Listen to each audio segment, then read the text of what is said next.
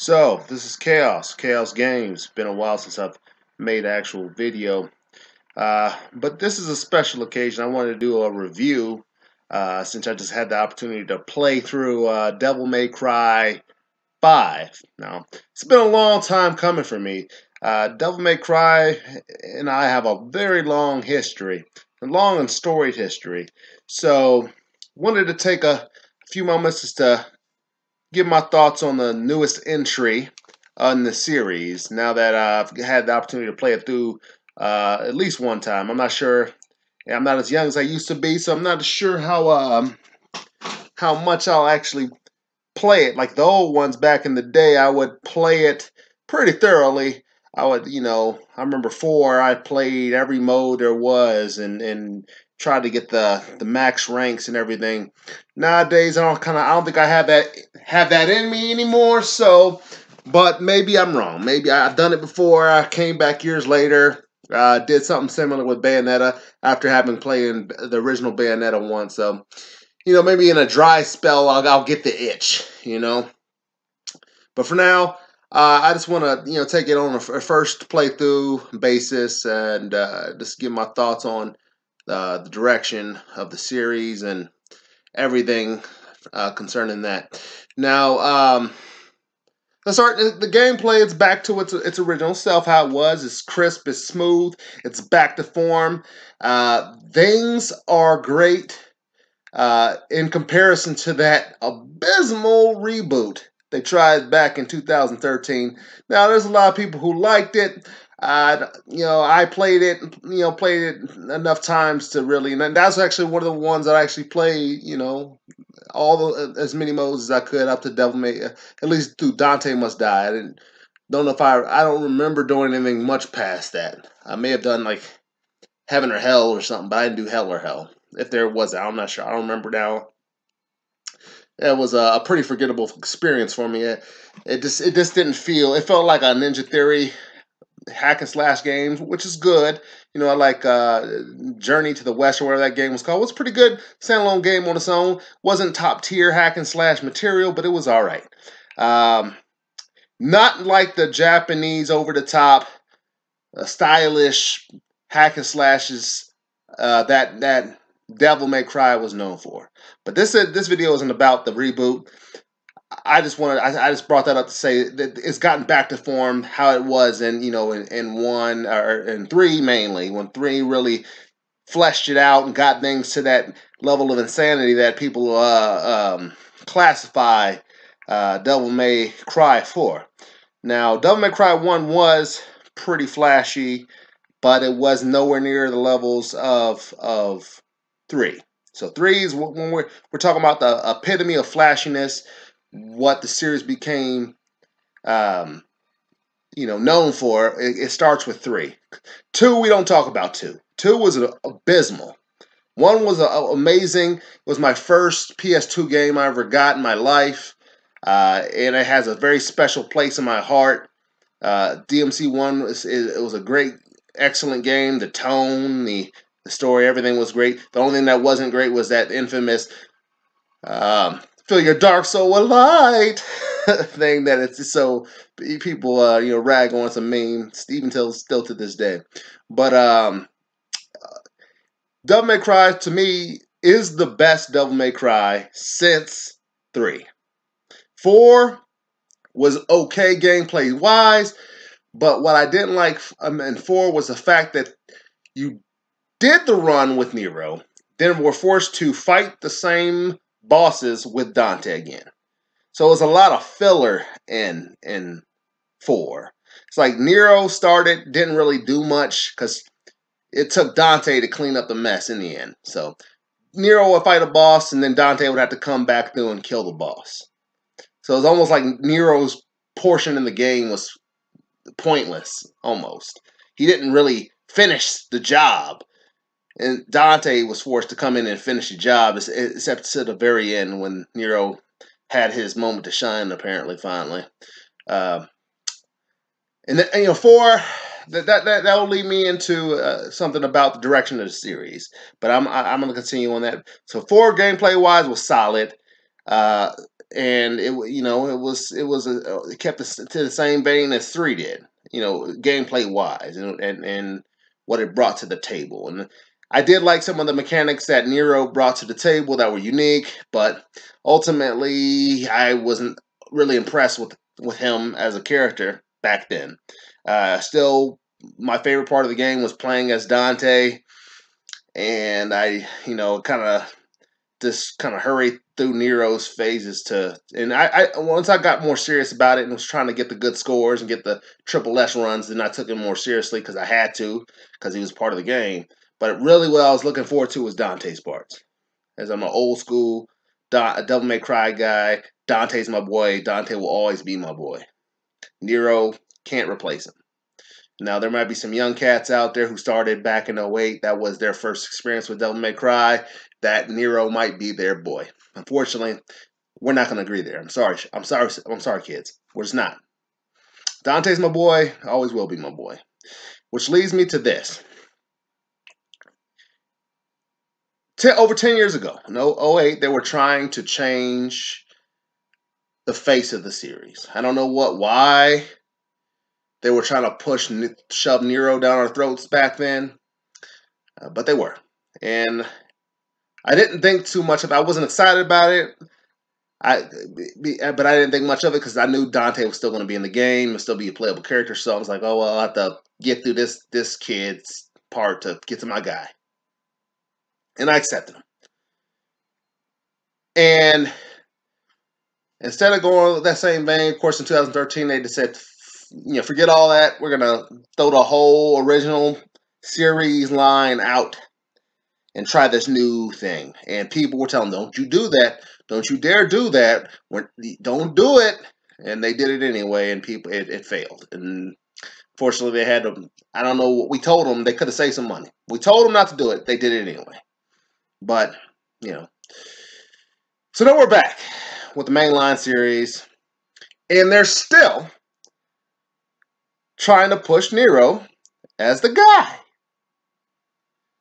Now, Devil May Cry 5 does an amazing job of allowing you to share the spotlight between characters.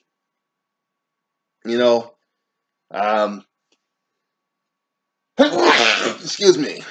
But, they got a new addition to this, a mysterious character named V. And there's several points in the game where you switch between the characters. There's a lot of content in the game. There's content in the game. It's about the standard length of a Devil May Cry game. Didn't really seem to be a lot of filler in this one, as Devil May Cry is known to have a lot of filler. You fight the same bosses a lot in the old ones, especially in 1. And in 3, you fight the same bosses a couple times. In 4, you definitely fight the same bosses a couple times. In 2, I don't remember much about 2, but I remember you fight the same bosses. One boss, the boss with the wolf, I forget, the little skeleton-looking knight dude with the wolf. Forget his name. 2 is totally forgettable. We don't talk about 2. I think a boss was a helicopter in that game, too. Yeah, so 5 is not a lot of waste. There is one segment where you do one of those standard, boss gauntlet things of repeating the same bosses that you fought before in the game, but you don't fight them with the character you fought them with before, and it has a special condition, so it's okay. The new character V, I found myself in terms of character favorites in the game. I found that I liked Dante at the top, of course, because he's my guy. Still my guy, always will be. Then I like V, and then at the bottom I like Nero. Nero's at the bottom somewhere. He's not even top tier for me, but they're trying to push him as the guy. He's the guy for the series going forward, and I don't know why. No one, I'll tell me if I'm wrong. Does anybody want Nero to be the guy? Because if so, let me know. Because I don't know anybody who wants Nero to be the guy. But the story goes away where they're basically saying that Nero is going to be the guy going forward. And all right, I mean, I don't agree with that, but looking at the game from its own merits, um, they were found, unlike a four where it was just basically Nero's half of the game was just filler and fluff. They found a way to make the game go smoothly and share the game between three characters, and it worked amazingly, seamlessly. And I really thought that was masterfully done. Well done, Capcom. You managed to do what you couldn't do in 4. And I'm impressed. I'm thoroughly impressed with what you just did there with Devil May Cry 5. You get some missions you're forced to play with one character, and that's fine, but it's a unique mission. But then there's other missions where you can choose if you want to play with Dante, Nero, or V. And once Dante became available, I was playing with Dante. But when it was between Nero and V, which there was towards the early runnings of the game, I chose V because I told you I do not like to play as Nero. He's not my guy. I don't like his style of fight, especially in this one with his little his little robot arm. While it's cool, is nowhere as destructive or impressive as what Dante can do, or what V, especially what V can do. I think V is the only character. I'm a bit rusty now, so I'm not as quick in the hand-eye as I used to be in my youth. So V was the only one I was able to get a triple S ranking with in the combat, because his style it just meshed with me. He was kind of, you can kind of say the way he does is a really unique and cool style. Like, he summons demons from the first game, like the Griffin, a small miniature version of the Griffin, the Shadow Panther, which was one of the most annoying enemies in the original game, and one of the most memorable ones. I will say Devil May Cry 1 has some of the most memorable general mobs in series history, and they brought a lot of them back. And I felt like this game was a love letter to the first Devil May Cry in a lot of ways. And they brought back some of the soundtracks from the original game, made some remixes on them, like Anarchy and the UW, which was one of my favorite tracks in gaming history. And they did a remix when the Nobodies came out, and they brought the Nobodies back. So it's a lot of things from the first game made a return. Some things from the third game, the scythe wielding Grim Reaper types of enemies. Then they had some new, unique type of enemies, which I found a great mixing of new and old. So to me, this game did a lot right. The game itself was amazing. It's probably the best Devil May Cry since 3.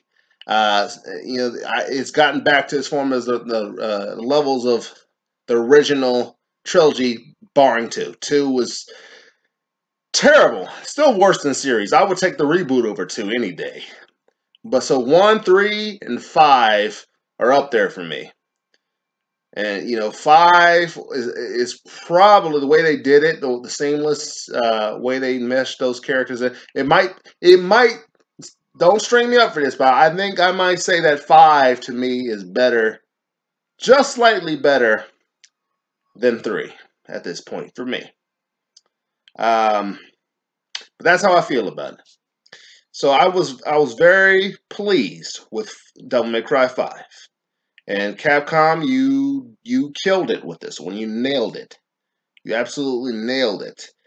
And I'm telling you, but I'm worried about the general direction going forward. Because even though they did something in the end of the game to make Nero a lot cooler than he was, he's still not my guy.